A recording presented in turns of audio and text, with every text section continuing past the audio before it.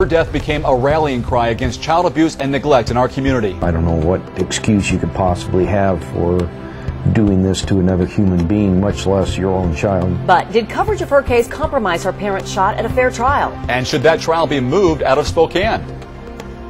And good evening. Tonight, the man suspected of abusing his daughter to death doesn't want a Spokane jury to hear his case, and he's no longer in jail. Police say 4-year-old Summer Phelps died after weeks of beatings and even torture at the hands of her father and stepmother.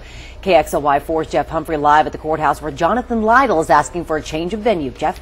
And Robin, change of venue requests are fairly common, but rarely do attorneys argue their motion with the help of more than 500 pages of evidence, as they did in this case. The counsel for defense points to publicity and a lot of it as to why Jonathan Lytle can't receive a fair trial here in Spokane.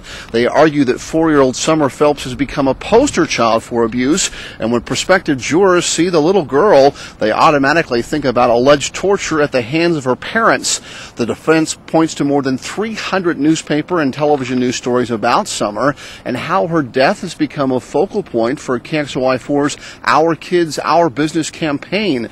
In fact, police accounts of how the Lytles allegedly used shock collars and beatings to discipline Summer so alarmed Spokane that reports of possible child abuse tripled here after their arrest. Attorneys say that is another sign that subconsciously we've already convicted the Lytles and why their trial has to be moved. Meanwhile, Jonathan Lytle has been transported from the Spokane County Jail to Eastern State Hospital, where his mental health is being evaluated. The defense is hoping that doctors will find that Lytle was too mentally ill to know that abusing Summer could lead to her death.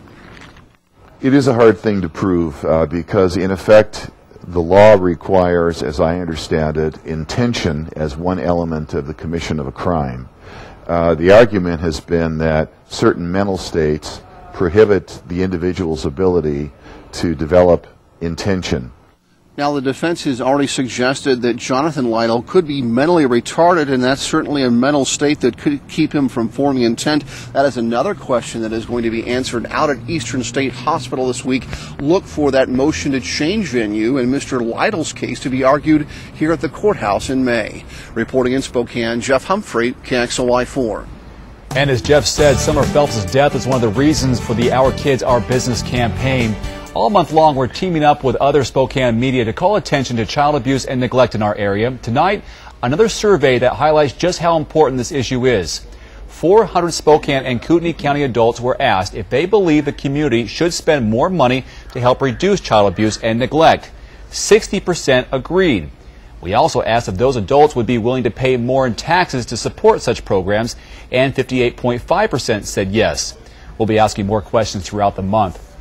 The pinwheels you've been seeing all around Spokane are the symbol of the Our Kids, Our Business campaign. They're meant to symbolize the innocence of children. Thousands have been placed outside government buildings and hospitals, including more than 2,700 at Sacred Heart, one for every child born there last year. If you want to get your own pinwheel, you can go to one of these three locations on April 12th. That is this Saturday actually. The pinwheels will be available at Jacob's Java on South Washington Street in Spokane, Zips Drive-In on East Francis, and the Chuck E. Cheese on North Nevada Street. Again, they won't be available at these locations until Saturday, April 12th. If you want to get involved in the Our Kids, Our Business campaign, it is very easy. Just go to KXLY.com and look under our special coverage section. You'll never miss a story by going to our website, KXLY.com.